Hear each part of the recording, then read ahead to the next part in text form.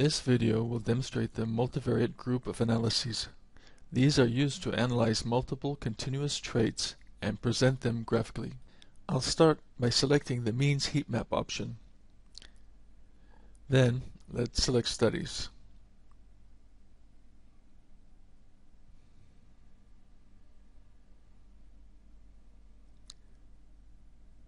I'll pick this one. Here we have several factors that describe, for example, the variety name, sometimes referred to as line or germplasm, and field code, and then we have some other factors. Then there are many traits that were measured on these varieties. To analyze all traits per variety, I put the variety name into the X field, and then I'll take traits into the Y field. I can choose any subset of traits, or I can take all of them, like this, and click on the Y field button. Unlike the univariate analysis, where each trait in the Y field results in a separate figure, in the multivariate result tab, we'll have one figure with all traits in it, and we can click OK to see the results. And this is the resulting figure. All traits that we put in the Y field appear on the bottom. On the right, we can see the names of the varieties, which are the levels of the factor that we put in the X field.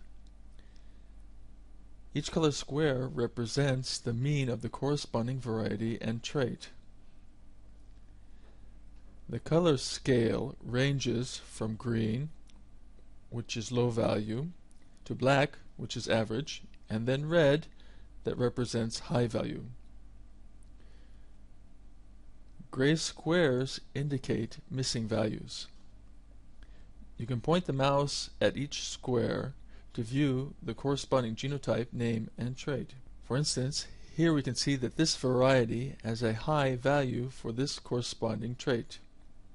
Also, varieties are clustered according to their traits profile, so those that have a similar profile appear adjacent to each other.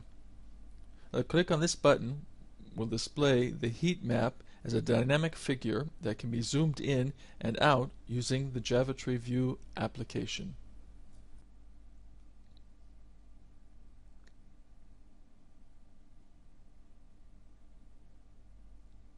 I click on the row in the figure. We'll put those varieties into the table below.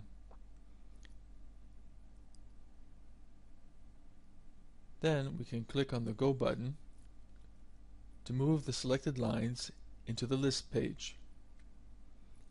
Here they can be saved as a new list or moved into an existing one. This way we can select lines based on their visual traits profile. Another useful option is to compare all varieties against a common control. For this, we go back to the Form tab, and then we open the Normalize window. We select the type of normalization, and then the common control, which is in this case the variety M82. And then OK. Now the heat map is recalculated. The M82 variety is displayed as a black row for all traits, and the color scale is relative to it. So now black means M82 value, green is lower than M82, and red is higher. Next, I'll go to the bars analysis, and here I'll select another study.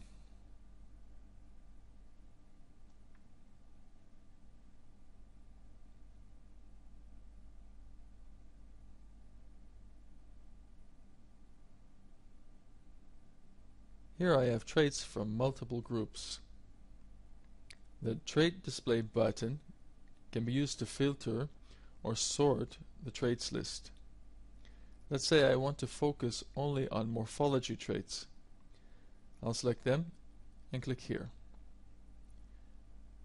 Now only morphology traits appear in the list. Like I did in the heat map analysis, I'll put the variety name in the X field. Then put all continuous traits, or ordinal, into the Y field. I can select all traits, and only the continuous or ordinal ones that match the field's criteria will be moved into the field. Also, I can select one trait that is the most important to me to order the figure according to it. Let's pick this one, fruit weight. Then click OK. The figure shows all traits per variety as colored bars.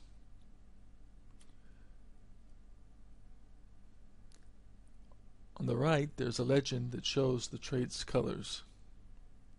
I can also point on each bar to see the corresponding variety and trait's name. Varieties are ordered according to fruit weight, which is the azure bar, as this is the trait I put in the order field.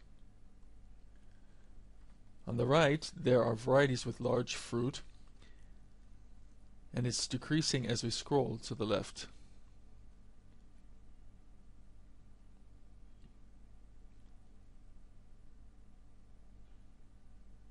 Here again, lines can be selected from the figure and saved in a dedicated list, just as I showed before.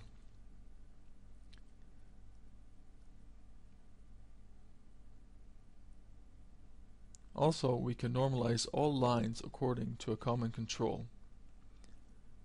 I'll click on this button.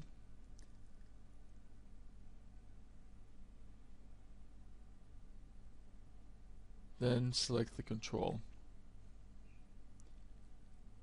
Let's say this is the one.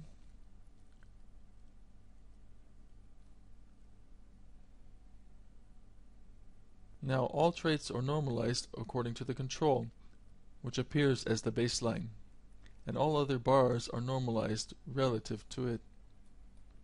Another feature is the filter option. When we click on the Advanced Filter button, a pop-up window shows up. Here we can define conditions to filter the results. For instance, let's select only lines with the highest yield. So for this, I'll select the trait total yield, this one.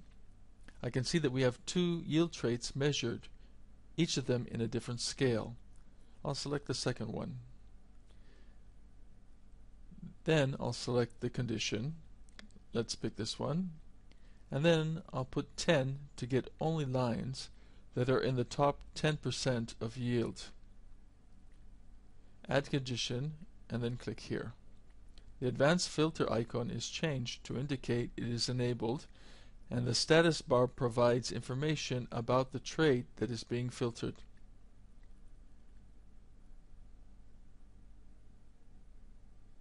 The resulting figure now shows only varieties that are in the top 10% of yield. If the legend interferes, we can remove it. Just check the Include Legend checkbox, and here we have it. Pointing on a bar will nevertheless show its trait name in the tooltip. We can see that the bar that represents yield is indeed much higher than the average for these varieties. Finally, I can restore the normalization to the control that I performed before to make all bars relative to the selected variety.